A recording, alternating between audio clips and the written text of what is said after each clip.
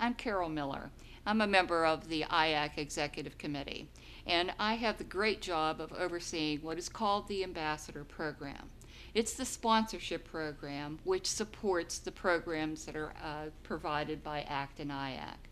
Our ambassadors, all 12 of them, who are also volunteers, work with select groups of companies to help them understand the different things in regard to sponsorship.